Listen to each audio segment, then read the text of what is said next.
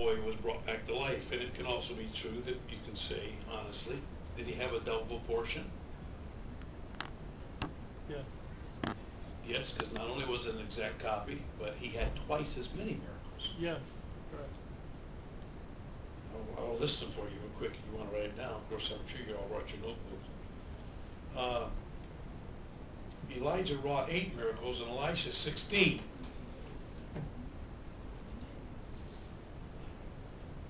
That's a double portion, isn't it? That's right. And every one was a parable in action. Elijah shut heaven, 17:1 of 1 Kings. Elijah had oil multiplied, 17:14, when that widow woman was taking care of it.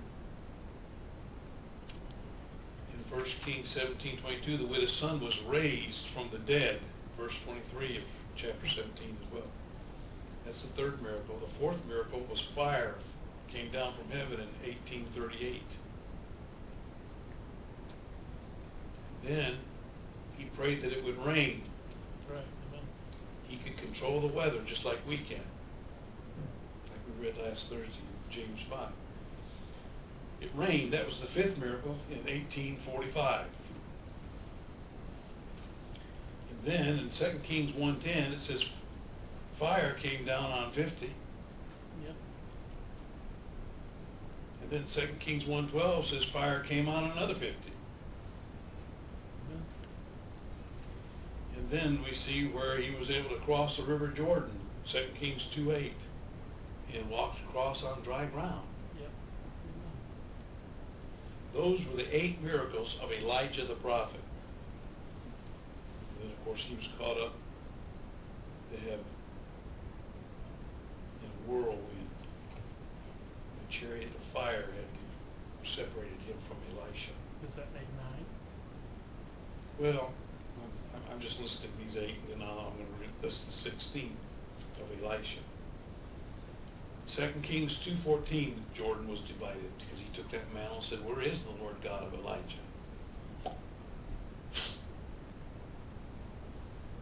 The waters were healed in 2 Kings 2:21. Thirdly, remember them kids? Go up, thou bald head. Go up, thou bald head. Them she-bears come out of there, man. Tore them kids up, man. I mean, them kids bore those scars the rest of their life. That's right. Everybody who saw those kids knew you don't go around mocking the man of God. You might think you're getting away with cracking jokes about the preacher around the dinner table. But in the end, it don't pay to make fun of the preacher. Because there was a verse in there that says, "Touch not mine anointed and do my prophets no harm." Yes. So that was a great lesson in 2 Kings 2:24, where the bears came out from the wood and tore them kids up. Fourthly, there was water for kings in 2 Kings 3:20. Water for kings. And then in 2 Kings 4:1-6, there's oil for a widow. Then there's gift of a son in 4:16 and 17. And then he's raised from the dead in 4:35. That's the 7th miracle of Elisha. Then there's the healing of pottage in 4:41. That's the 8th miracle. Then the bread was multiplied in 2 Kings 4:43. Then Naaman the leper was healed. We just read that recently where Jesus pointed out that, isn't that funny that when that old man was around, the only guy that got healed was a foreigner to Israel. The people were smart. They'd all been in line to go see the preacher, but no, they weren't that smart. Israel wasn't worthy. Sometimes the prophet's not got any honor in his own country, among his own kinfolk. Naaman the leper, he was healed in 5:10. Then his old servant Gehazi, he was smitten in 5:27. He got leprosy, trying to take advantage of that healing of the leper. 11th miracle. Then 12th is one of my favorite stories in all the Bible. And the iron did swim. Yeah. The iron was caused to swim in 2 Kings 6:6. Swimming iron. Then the 13th miracle was sight to the blind in 6:17. And the 14th miracle was the smiting of blindness to those enemies that came in 6:18. Then the restoring of sight in 6:20. That's the 15th miracle. Then last but not least, the 13th miracle, or 16th I mean, is that one that was brought back to life after he had been dead in 2 Kings 13:21. Have to be a 13. So I really believe that just like Elijah and Elisha, that it's essentially that's what we've got going on. And so when the Bible says that John the Baptist was Elijah, and that Jesus clearly said that John the Baptist had the spirit of Elijah, that I believe that what that meant was that the miracles associated with Elijah, that spirit of God on Elijah, where Elijah could do the miracles that he did. But John had those powers, as well. That like the Lord said about John, none greater been born of woman. I mean, imagine there's a little kid that's been filled with the Holy Ghost from his mother's womb. Right. He's the only case of anybody that was saved since he was a kid. Right. I don't know where it exists in the Bible, but that one case. Of course, you can say it's true of Jesus, of course, but you definitely, Jesus as exception, he's not necessarily a sinner like John the Baptist was, but John the Baptist was filled with the Holy Ghost from his mother's womb. So when Jesus said there's none greater born of woman, and that therefore he was the forerunner of the Messiah, and rightfully he was there to help prepare Israel for Jesus' coming. Again, even though he only preached for 6 months, before Jesus stepped off the shore and John baptized him, and then, his ministry was awful short. If it was a whole 2 years, I'd been surprised. Because, boom, bam, like we're going to read real soon. It's not going to be long, and they're going to cut his head off. And like he said, he must increase, I must decrease. So it's a very interesting thing, because again, now we don't believe in reincarnation. Of course not. Like the world teaches reincarnation. But at the same time, yes, we do believe in reincarnation, in the sense that the Bible's very clear that Judas has been here before, he's coming back again. That's right. Amen. Judas is the third time, actually. Jesus has been here and he's coming back, but he's been raised from the dead. But there are theophanies in the Old Testament, Christophanies. And there was a dude who was the priest of the Most High God called Melchizedek. And anybody that's not of Aaron's priesthood to become a priest can only become a priest after the order of Melchizedek. So we've got all these truths found in the Bible that we can't deny they're really there.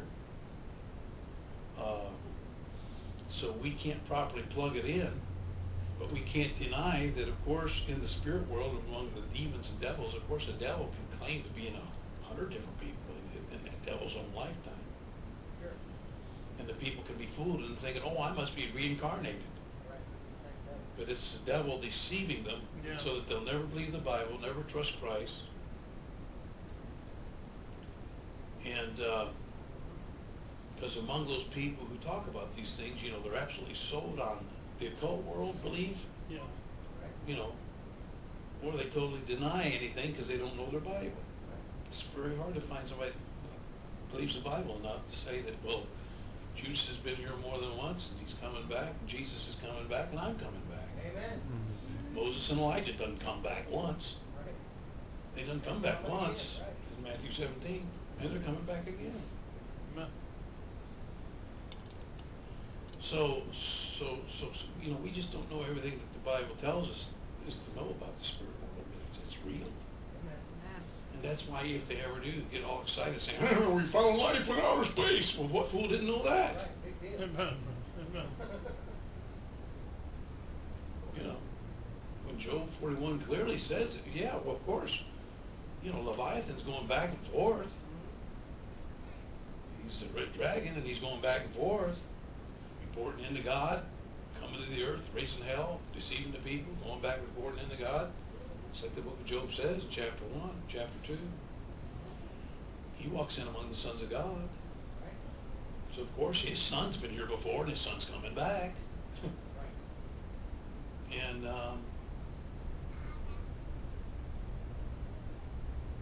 so this stuff is real. But, you know, modern man can't keep up with it, and only a real Bible believer understands it, and half our church ain't even Bible believing, so they don't believe a word of it. You know, they're all living in Lulu land, you know. Yeah.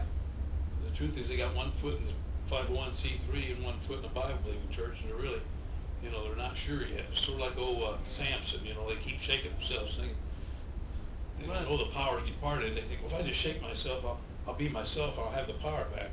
And the truth is, it's done let them, they ain't got it. Amen. Amen. Go ahead and preach. Preacher, Yeah. preacher. Come on. Amen. Come on. Yep. So that's kind of where we're at in these end times, see. And the Lord's fixing to come back.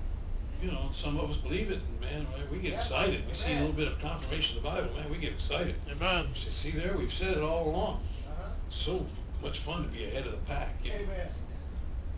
by being a Bible believer. So getting back to our text here now, Malachi 4. So again, he said, behold, I will send Elijah the prophet before the coming of the great and dreadful day of the Lord. He shall turn the heart of the fathers to the children, and the heart of the children to their fathers, lest I come and smite the earth with a curse. And in a real sense, John the Baptist did that. Amen. Because he had the spirit of Elijah. The Bible tells us. Well, let's look at Matthew 17 when Jesus was on the Mount of Transfiguration. And we'll see it was confirmed that when Jesus was here, the disciples asked him this question. And his disciples asked him, saying, then why say the scribes that Elias must first come? Amen? Ain't that the question tonight? Brother Collins just asked that question. And Jesus answered and said unto them, Elias truly shall first come and restore all things. Now, isn't that interesting? Elias truly shall first come and restore all things. But I say to you that Elias is come already. Now, isn't that an interesting word, already? I'll never forget learning how to spell already and all right. And learning all right has two L's in it, but already always has one. Amen. Amen. You need to know how to spell that word, because it's saying something different. Amen. To be already is not to be all right. Amen. And verse vice. Amen. Elias is come already, and they knew him not, but have done unto him whatsoever they listed. Likewise shall also the Son of Man suffer of them. Just like they were allowed to cut off John the Baptist's head, they're going to be allowed to kill me too. Jesus is trying to warn his disciples. Then the disciples understood that he spake unto them of John the Baptist. Amen? So, isn't that interesting? Let's look at Luke 1:16. Luke 1:16.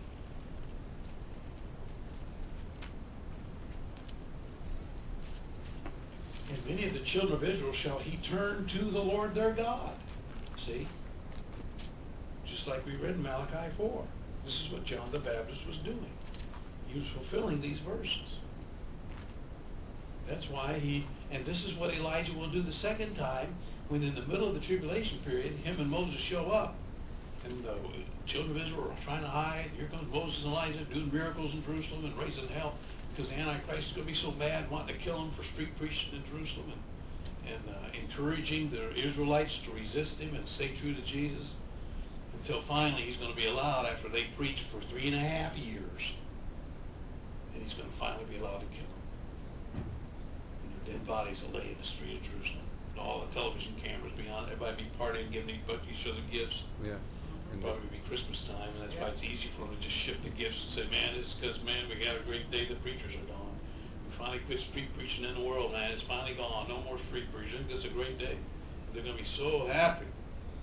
But give them about 3 days, 3 nights, and then they'll jump up and wave to the camera and away they go.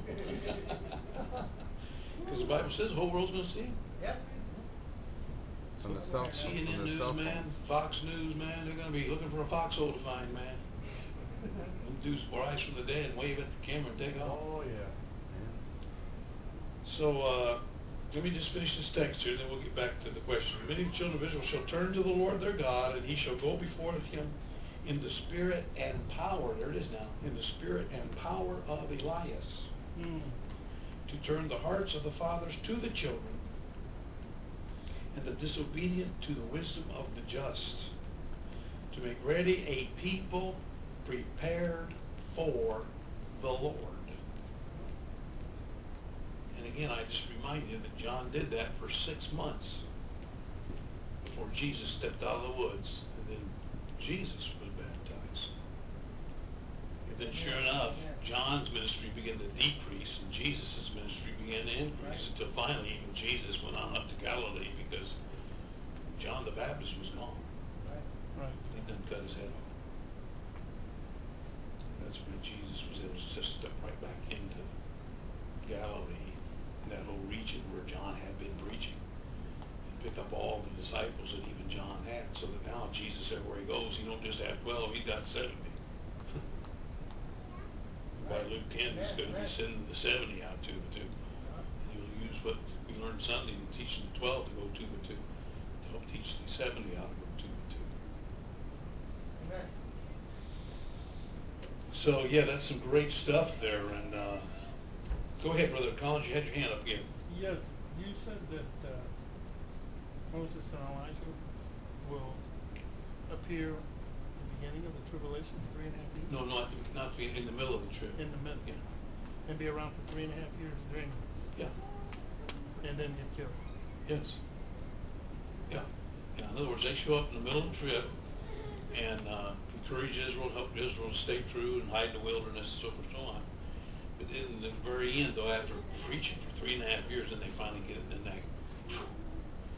And so that's another reason why they're going to stay true to Jesus and not take the name, number, mark of the beast and stuff, and keep preaching Jesus and not get discouraged, because God's going to send them, Moses and Elijah there. That's going to be a part of the impetus to keep them going and keep them growing and keep them witnessing, so that when Revelation 7 says, you look to heaven, how many is there? There's not only the 144,000 virgin Jewish preacher boys that are all saved, of course, but there's also great multitudes from every nation and every tongue. A great multitude no man could number.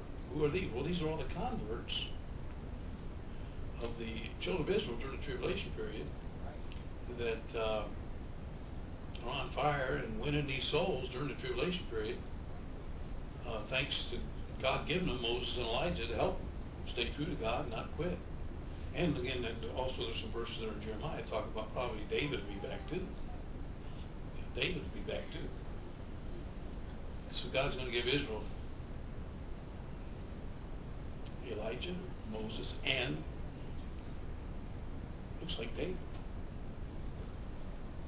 I mean, if you were a Jew and you're out there hiding in the wilderness, I mean, wouldn't you be encouraged to hang in there if David was back, if Moses and Elijah was back, and these guys could do their miracles? Hey, you need some bread? Here you go, buddy.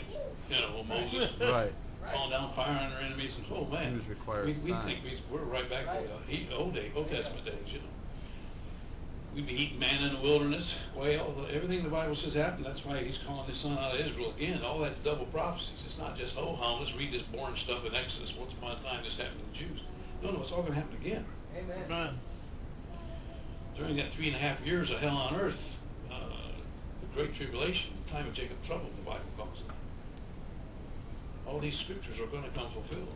It says it in the Old Testament, minor prophets, Micah, Nahum, that, yeah, all that stuff's going to come again. God's going to feed his son again. Right. The children of Israel again. And it's Moses and Elijah he's going to do it with. Now again, for our preterist friends, when did Moses ever show up in Elijah? If it's all already happened in the past, I don't remember him showing up anytime, doing anything. In fact, we just read the verse in Matthew 17. I mean, Elijah and Moses showed up then. But they weren't turning anybody's heart to nothing. They're just talking to Jesus about his death at Jerusalem, his decease at Jerusalem. Right. So, oops, the preterist got another problem. Yep. Amen. I throw the baby out with the bathwater, she's got more problems. He thought he was solving some problems, but he's ended up making more for himself. So we kind of covered that when we went through our Revelation study there in Revelation 11. Because the Bible speaks of these two olive trees that stand before the Lord. Amen. And, Fire proceed on the mount. you know, there's no denying that's who they are, you know, the two olive trees. So, hey, that was some good questions. You want to keep going with this, or you want to get back to Malachi here? So then they'll proceed with the signs and wonders, I imagine, being that they're dealing with the Jews, since the Jews require a sign. Do you think that they'll be back to most their... likely, because the book of Revelation does say that they're able to call down fire on their enemies and Right. and do those miracles that they did the first time they were here. You know, let's look at it real quick, Revelation 11.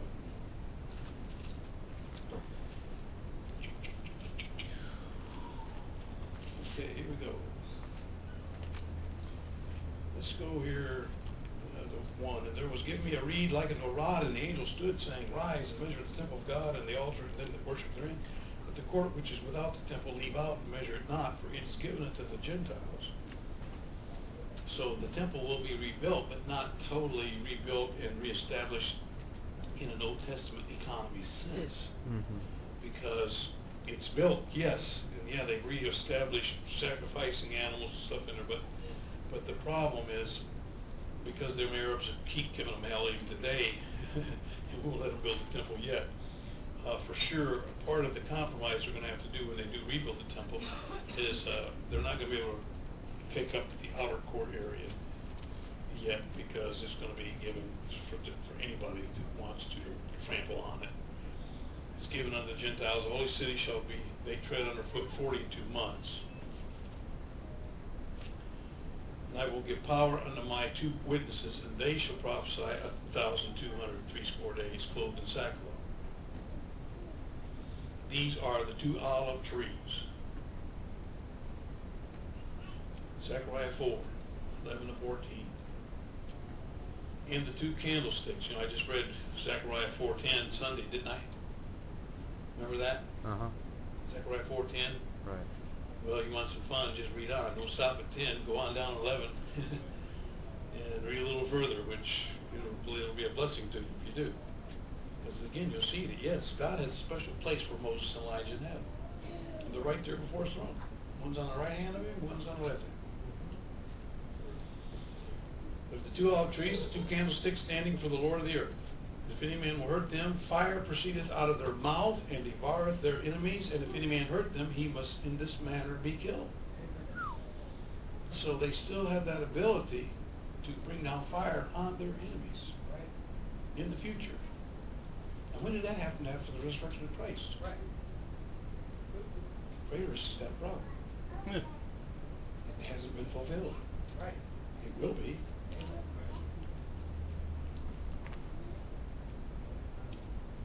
Oh, he's only speaking spiritual, you know, like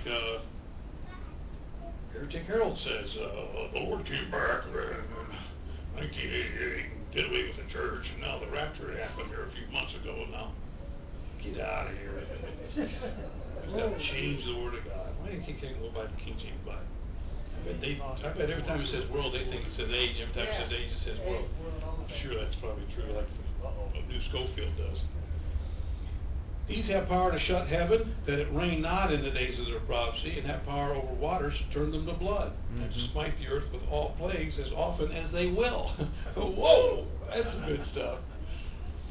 So just like the plagues of Egypt, Amen. when Moses was here the first time and he could turn all them flies and dust and turn the water to blood and all that stuff, man. And when they shall have finished their testimony, the beast that ascendeth out of the bottomless pit shall make war against them and shall overcome them and kill them. And their dead bodies shall lie in the street of the great city, which spiritually is called Sodom in Egypt. Egypt, where also our Lord was crucified. So where's that? It wasn't New York. Amen. Right. Amen. It wasn't modern day Iraq, Babylon. Amen. No, that's Jerusalem, man. Amen. Same old bloody Jerusalem. And they of the people and kindreds and tongues and nations shall see their dead bodies 3 days and a half, and shall not suffer their dead bodies to be put in graves. And they that dwell upon the earth shall rejoice over them and make merry. Oh boy, here we go. Mary. Merry, Like Merry Christmas? Yeah. Yeah. Songs. Yeah. Making merry. Send gifts to one another. Here we go. Oh, Making merry. oh, Ho, ho, ho. You shall send gifts one to another. They're not giving God anything, Amen. because these two prophets tormented them that dwell on the earth. That's why they're happy. Right. And after 3 days and a half, the spirit of life from God entered into them. And they stood upon their feet, and great fear fell upon them that saw them. Oh, no! And they heard a great voice from heaven saying unto them, Come up hither! They ascended up to heaven in a cloud, and their enemies beheld them. The same hour was there a great earthquake, and the 10th part of the city fell. And in the earthquake were slain of men 7,000, and the remnant were affrighted and gave glory to the God of heaven. So again, when we've laid this out before, we know that the Bible explains the book of Revelation by talking about the 7 seals, the 7 trumpets, and the 7 vials. Right. And it's not because 7 plus 7 plus 7 is 21. In the 21 years, God's going to finally come back at the end of the 21 years. No. It's a 7-year tribulation period. And just like Matthew, Mark, Luke, and John show you the 3, different angles from the same street corner of Jesus' life. One's showing you Jesus as king, one's showing Jesus as a man, one's showing Jesus as the serpent. You got this 7-year tribulation period. And when you line them up, and it always gets to that last one, it always shows that the Lord's coming back. It always shows us what we call the second advent. Advent. See? It's the second advent. Somebody said, where's the word advent come from? King James Bible. Uh-huh. Not Lutheran. It's an English word. Do the Lutheran use it? Oh, absolutely. Did the Catholics use it? Absolutely. It's just another English word. It's found in our King James Bible in the sense of adventure. Have you ever seen the word adventure in the Bible? Yes, amen. There's lots of English words that have theological meanings. And of course, every counterfeit Christian church tries to steal these words, and they throw them around a lot. For instance, the Lutheran Church says Jesus. The Lutheran Church uses the word Bible. It's not where in the Bible. They use a lot of Bible terms, theological terms, but that don't mean Christian. It's almost like somebody freaking out because we can say, "Oh, look, there's a constellation. Satan! It's a cult. We don't believe in astrology." No, we don't believe in astrology, but we ain't going to deny the fact that God put constellations in the sky. Amen. He sure did. Of Of course, Satan's perverted it. Of course. But, so what? There's still great Bible truth. I mean, to be found in the Bible about the sky and the stars. And there's definitely 6, Acts 19:31. There's that ventured in Judges 9:17. If you can find pre-adventure, you can find a prevent. We should not prevent them. Just because people don't know English, they get excited sometimes and say, "Oh, that's not a Bible word." And there's not a Bible words that are theological terms that we use. Right. That aren't in the Bible. For instance, the word Bible ain't in our Bible. Too bad. But that don't mean that we don't understand what we're saying when we say it. That's right. Amen. We talk about the nativity of Christ because, there was a time that he was born into this world, or we call it the first advent because Right. he's come into our world the first time, but now he's coming back a second time. So you have to always distinguish, well, when are you talking about, the first advent or the second advent? Amen. He's coming back more than once. Amen. Right. So the Bible clearly speaks of these things. What better English word to use, or theological word to use, since pretty well everybody understands what these terms mean. That's why these cults steal these theological terms and even Bible terms, try to use them themselves, salvation. Well, Yeah, they're counterfeits. Of course we're going to use salvation. yeah.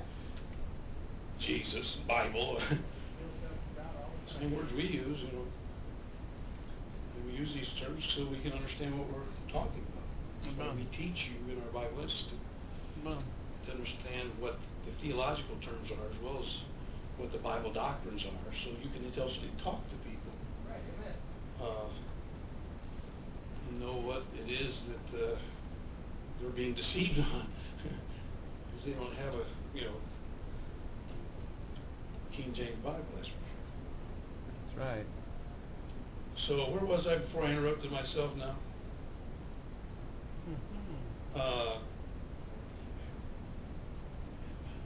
Yeah, I was talking about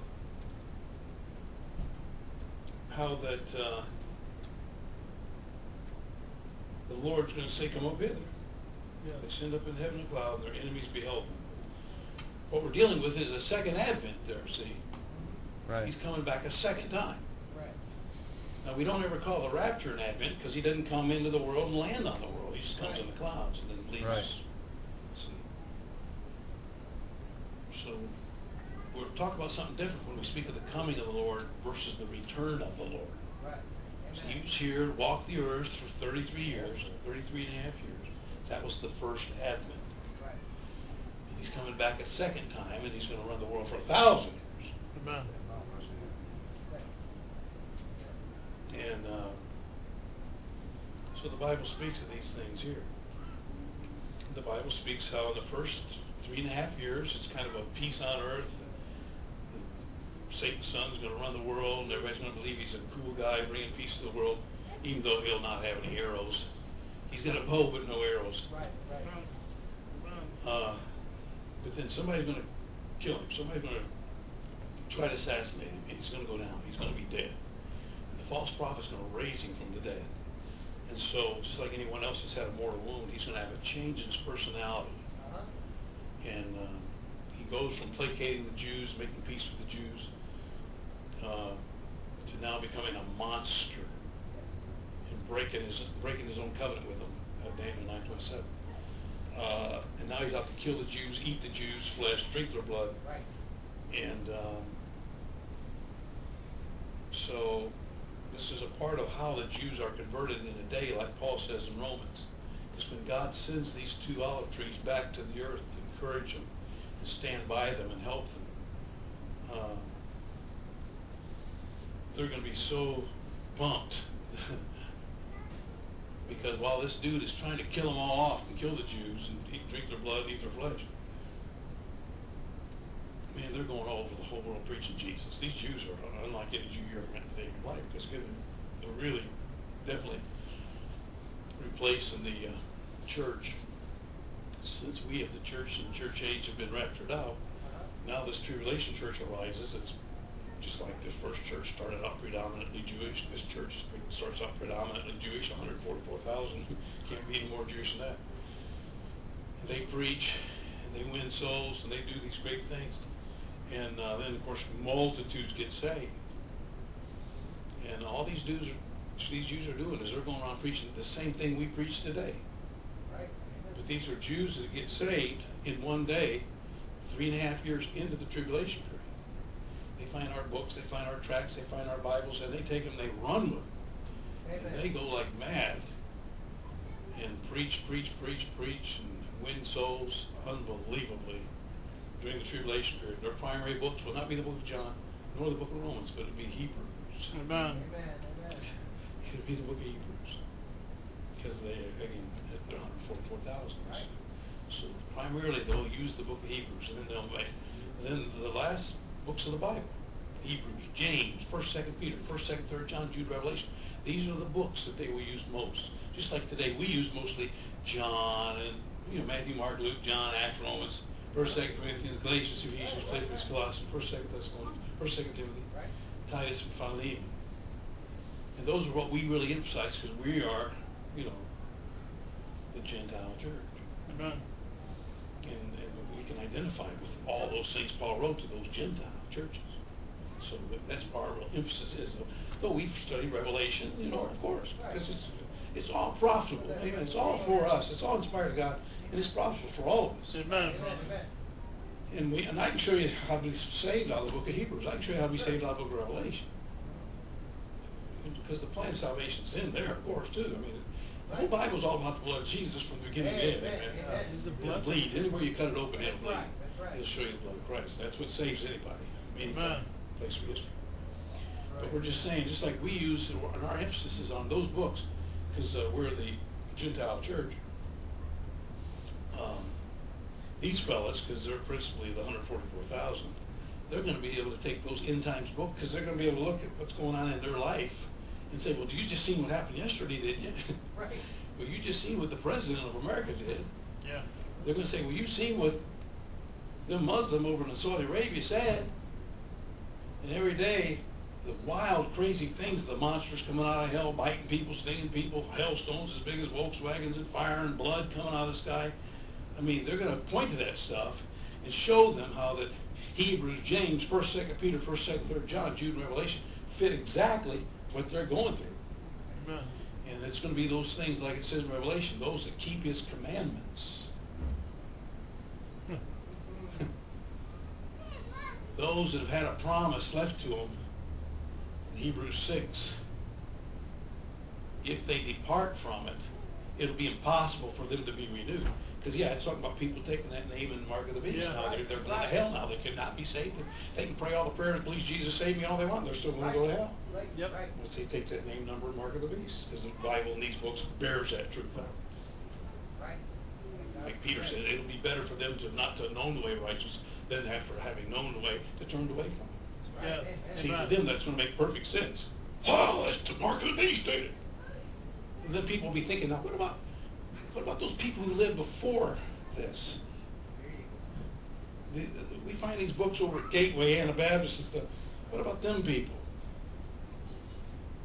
What did they teach about this? Oh, they just taught a man maybe could lose his rewards or lose his inheritance, but he couldn't lose his salvation. Right. Really? Yeah, because that was a different dispensation. Exactly. Amen. Yep. Amen, brother. Yeah, because no dude sat in the seat of the mercy seat in 2 Thessalonians 2 claiming to be God yet. Yeah. Right. But once that happens in the middle of the tribulation period, bing dong, Everything. it's clear as mud, man. I mean, ain't no doubt.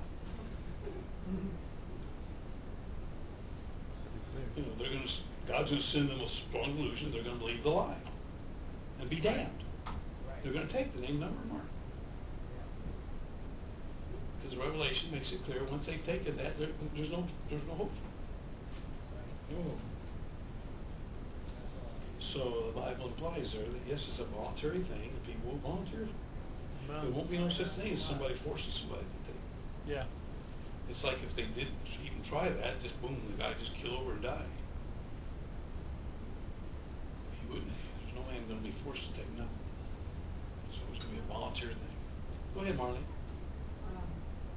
Sarah showed me something, a disturbing picture that was sent to her on her phone, that guy was standing there in New York City with a T-shirt on, and it said, "If Jesus is coming again, kill him again." And it showed a cross being thrown into a trash can. And I just thought, wow, that's really preparation for what's going. Yeah, well, it sounds like something a Hasidic Jew would, Right. or someone along that ilk, would say, or maybe even an atheist would, Yeah, it was just a guy with a T-shirt with You that know. on it. This, of course, too, we gotta remember, there's a dude right now, in Mexico. You heard about this dude, didn't you? It's in Mexico. No. He really claims to be the Antichrist. Really? Oh, yeah, and he's great. He's got a great following, because he tells his followers, you believe in me, and take my 666, and you're all forgiven for your sins, and you can commit all the adultery you want, and drugs and stuff. I can't remember his name, but In Mexico. oh You yeah, know what city? oh, he's in Puerto Rico. Yeah, but he's got a great following, and people are joining him left and right all over the world. And what you basically got going on there, of course, is another Jim Jones style person Yeah. rising up Yep. from within the Catholic community of the Spanish-speaking people. And so when you're in that old dry eating crackers and sawdust for spirituality in Catholic Church, like Yeah. most of these Catholics have been all their lives. The truth is they're just looking for a little bit of life, a little excitement somewhere. Yeah. So when some dude comes along and says, "I am the Christ," in fact, I am the Antichrist, and I promise you to live with me forever. And there is no hell. You don't have to worry about no devil, no hell, or anything. But I'll forgive you, and you can just live in sin with me. Well, these dear Catholics are flocking to him like crazy. Because now they don't have to give them money to the church. They don't have to genuflect Yeah. anymore. They have to crawl on glass, and beat themselves with whips for nothing. Right. I was so blessed. My son Benjamin sent me a YouTube of these Catholic nuns, and they're doing their kata, and they're doing their karate moves, and their jujitsu, and showing how they're taking their big wooden crucifix in their hand and hitting the guy in the heart with it and stuff. It's so funny, but yet, if you studied these moves at all, this is for real. It is. These nuns have been trained well. By the Jesuits. And it's mostly that Chinese karate is what it is. But when they hit the mat and stuff, you can see how they're falling and stuff.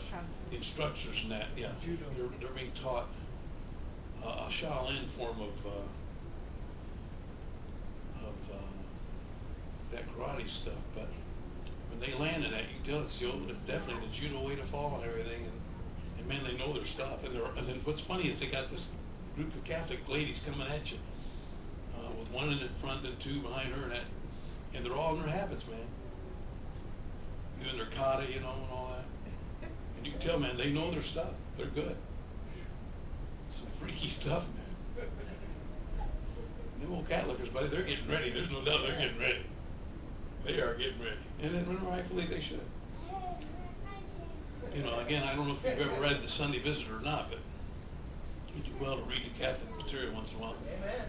Especially since we live among so many of them here in Monroe. And of course, you should know they have their own training camp in UP, in the eastern section of UP. And where they're shooting guns every day. They're getting ready. And the reason is because if you read the Sunday Visitor, it's clear in there. All these Catholics are having these apparitions of Mary coming to them, and Mary's telling them, get ready. Get you some guns, get you some food, get ready. Because she's getting them ready to live for this day when this man comes, and to be survivors and make it through. Because, of course, she's not telling them that they're going to be raptured out. Yeah. You got to go through it. Oh, yeah. So it's so interesting to get inside your Catholic neighbors and friends' heads and ask them if they're a member of the Blue Army or not. Yeah. You know what you're saying when you say that, because that's their militia. Right. Catholic Church militia. Just as sure as when the balloon goes up, there'll be an enclave around Dearborn. Right. Maybe the Catholics, they have their plans too. They do. And of course, your police force will be guarding these rich people with their money. There won't be no such thing as a Monroe City cop no more. That cop will be guarding the rich people in the community. He'll be the reigning cop of the rich people who run this county now anyhow. And the drug dealers and so on. And these city protection rackets will be set up to protect certain people of certain religious values and certain principles that they hold in common. They'll enclave together.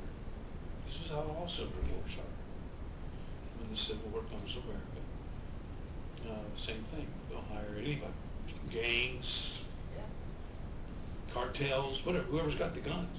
Right. They'll have the money and food, and they'll hire whoever's got the guns, and they'll be protected. But you, of course, you'll be thrown to the wolves. Right. You know, one of the most interesting things I've read today is somebody has said that already, because you know, a lot of these rich people aren't around no more. They either moved out of the country or they've already moved into their bunkers. And I read a very interesting article somebody sent me today that says some of these bunkers have already been blown up. That's why there's so much turmoil going on, because there's already a resistance going on we don't know a lot about. And some of the Russian nukes that were stolen have already been expelled. That's what kind of brought that tsunami on from Japan. And then, of course, at the same time in the Mediterranean, if you remember, there was an American submarine that was dry docked. It's all its front end banged in, where they said they ran into a mountain under the water. And all the nukes have been accounted for now. All of them have been detonated except one. There's only one left that's not been detonated, they said. So it's very interesting that you can read that too. So, praise the Lord, we got a Bible that tells us these things. So the Bible is very clear that we don't have to be fooled. We don't have to be taken advantage of. There's no need for us to be deceived. We know what's coming. We know Right. Amen. The Lord's looking out for us. He'll feed us in the time of famine, the Bible says. Amen. And so we have nothing to look forward to except the glory of the Lord coming back. And it's going to be a great time. Amen. It's always been a great time living with the Lord, and it'll continue to be a great time, even though the whole world around us might go to hell in a handbasket, but that's okay, because we still know the Lord, we know why we're here, we know where we're going. The worst thing that happened, they just sent us to heaven a day earlier too, or whatever. Right. Amen. But, I mean, it'd be like only a day or two, and then the Lord say, saddle up, Dan, it's time to go back. And so, man, it'll be awesome. Amen. Yeah. Amen. Amen. But when we come back, we're coming back on a clean-up detail. That's right. Like Joel says, and like these Old Testament prophets talked about. They'll try to thrust their sword on us, bing, it's like trying to shoot Superman, you know. Right. We can chase them down, just chop their head. We can climb the walls like locusts. Ain't a thing they can do about it. Right. That must be why Spider-Man has such an appeal to Christian people, you know. The Bible says that the Lord's army, but they're able to climb walls. Yeah. This is the Lord's army, the Bible says. This is the Lord. This is the Lord's. Man, it's going to be great. Amen. We can stop them, but they can't stop us. Amen. Yeah, Really gotta happen. yeah, it's really going to happen. Yeah, you know, that's what separates the Bible believer from the person that says they're a Bible believer. Right. Amen. You believe the book or you don't believe the book. Uh-huh. Yeah. Okay, well, hey, that was pretty interesting. You know, that was interesting. We kind of got far afield there, but Yeah. I thought that's interesting. We got into Elijah and Elisha there. The fact that they are coming back someday. Isn't it interesting that Elijah has gone to heaven in a whirlwind and not died yet, but when he comes back the second time, he's going to die. Right. Yeah. And Moses, he died, but had a private resurrection. And Michael was sent for his body, and Satan was there claiming Yeah. somehow that he had a right to Moses' body. And he said, the Lord rebuke you. And of course, the devil had to let go of his body, let Michael take it on to heaven. But now, who's the other person that's never died in the Bible? Enoch. That's right, Enoch. Enoch was not, for God took him, the Bible says. Amen. So you've heard of astronauts,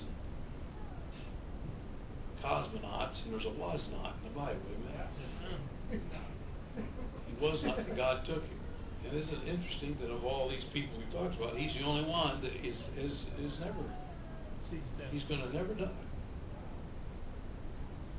So we have these men, and the Bible clearly tells us that these things in the Old Testament happen for our samples. And we know Moses is a picture of Israel, and how someday God's going to raise up Israel, just like God raised up his dead body, he's going to raise up Israel. And like even tonight, as a nation, Israel ain't nothing with God tonight. That's right. Right. But it's going to change. Amen. It's going to change, man, 1 second after the rapture. When he raises up that 144,000. I mean, they're going to rise, man. Amen. It's going to be like a valley of dry bones. Coming back together. Standing up. In the spirit of life. In them. Amen. Amen.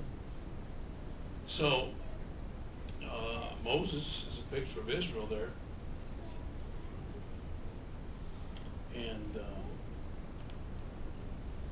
in many ways, Elijah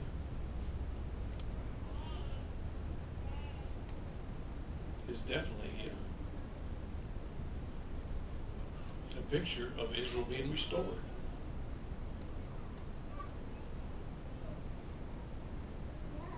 But Enoch is almost the only example of the church. The fact that there's going to be some people that will never die. Amen. Amen. Elijah was caught up to heaven, and Elijah was, only to come back and die. Moses was dead, caught up to heaven, and he's coming back and going to get killed a second time. Right. How's that for reincarnation? What good's reincarnation if you're going to die again? And but Enoch, he was raised, and he never has died, never will die. Right. And that's a picture of a New Testament. Most of the New Testament church that will be alive at his coming and never have to die. Jude talked about that. It's definitely a picture. And like Moses striking the rock. God don't like you messing with his pictures. Amen. You don't go messing with his pictures. You leave them things alone. Because he's trying to show you Christ. Christ don't need to come back and die for your sins a second time. Amen. And you can't go to purgatory and purge for your own sins in the lake of fire. Christ did it once for all, man. Well, hey, that's good. It's 8 o'clock. Let's go ahead and take some prayer requests. Amen.